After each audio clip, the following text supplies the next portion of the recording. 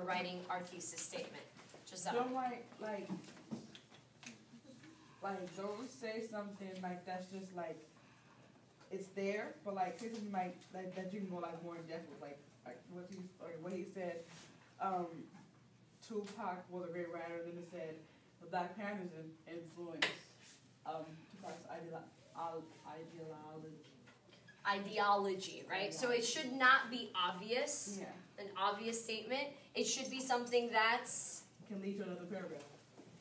Can lead to another paragraph, but that other people can research or debate with, right? So it should be debatable.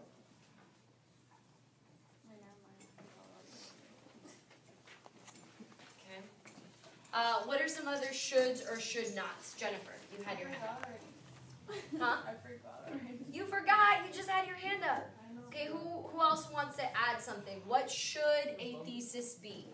Your thesis statement for your essay. What should it be? Or what shouldn't it be? So George, why don't you go ahead and roll? X2. Pick a color. Red number 2. That's going to default to Luis. Give me one should or one shouldn't.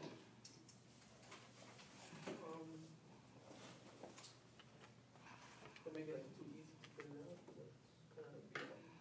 out. Okay, so don't make it obvious or easy to figure out. What else? I'm not sure if not to speak in first person. Yes, not to speak in first person. So you should not speak. Wait, Miss, but what is first person? Isn't that like you say I think? First person, yes. I know, but I thought that's how you're supposed to write essays. Not in history class, okay? In history class, so let me back up a little bit. We're going over the should and should nots of the thesis statement. In history class, you're not going to be writing about your opinions, okay? In history class, we're going to be writing about an analysis based on evidence, okay? So you could have an opinion, but it has to be backed up by evidence, and you're not going to write in the first person. So you're not going to say things like, I think that President Obama is the best president, okay?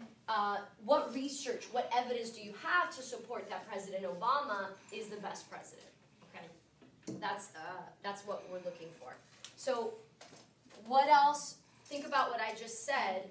What else is something that your thesis should do? Remember, your thesis is in what part of the paragraph? Your thesis statement. Raise your hand. Jennifer. In your introduction. So what do you want to do right at the beginning of the introduction? With your thesis statement. What is your thesis? So what should your thesis do? You came in a little bit late, Juan, and we just watched the video on what a thesis statement is. Iris. It should grab people's attention, okay? You were right. Sure, let's just finish this one. Do you want your thesis to be broad? Like, do you want your thesis to just be on such a broad topic? Something specific, not just over. Yes, so you want it to be, it should be specific. Okay, so those are some of the things that we're going to keep in mind as we start writing our thesis statement. I'm going to show you a sample thesis statement so that we have a better idea of what a thesis should look like, okay? Because right now we're not 100% clear on what a thesis statement should look like. So before we look at some examples, we have to understand, what does a thesis do? So can you please roll, George? Blue 1.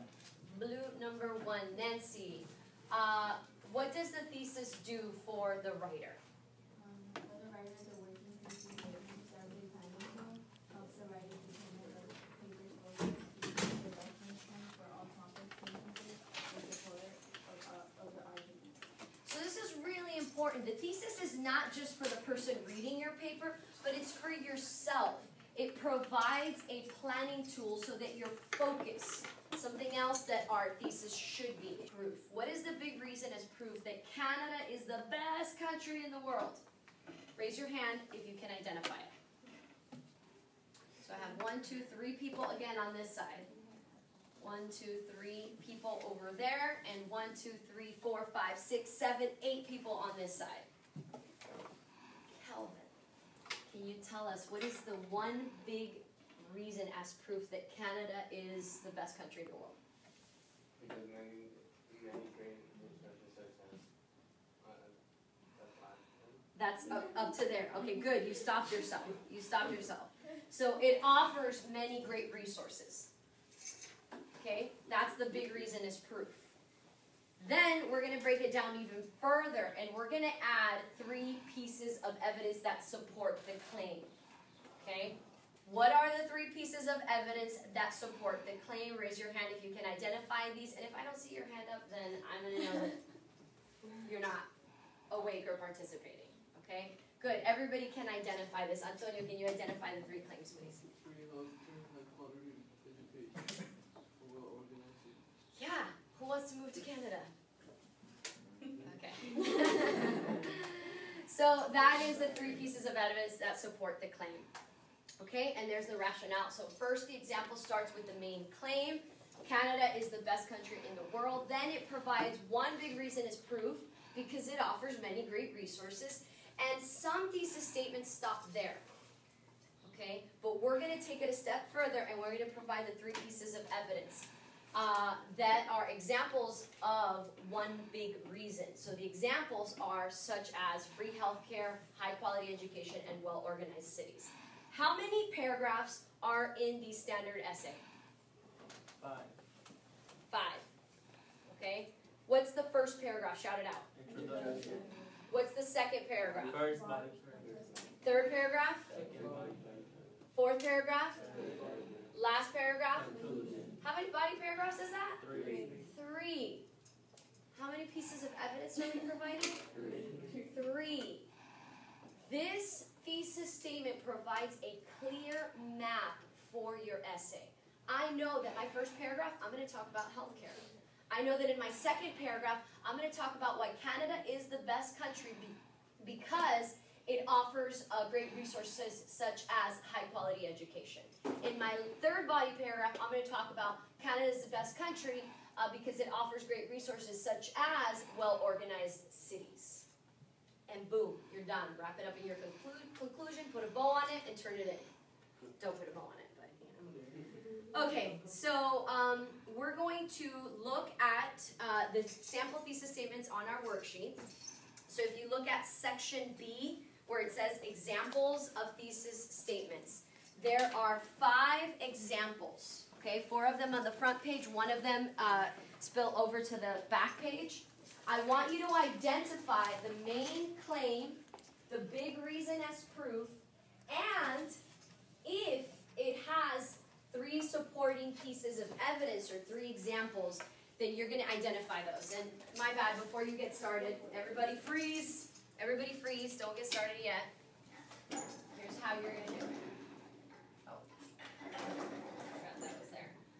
So you're going to circle the main claim, underline the big reason as proof, and box any supporting evidence. Okay, I'll write that down over here. Boy, ready?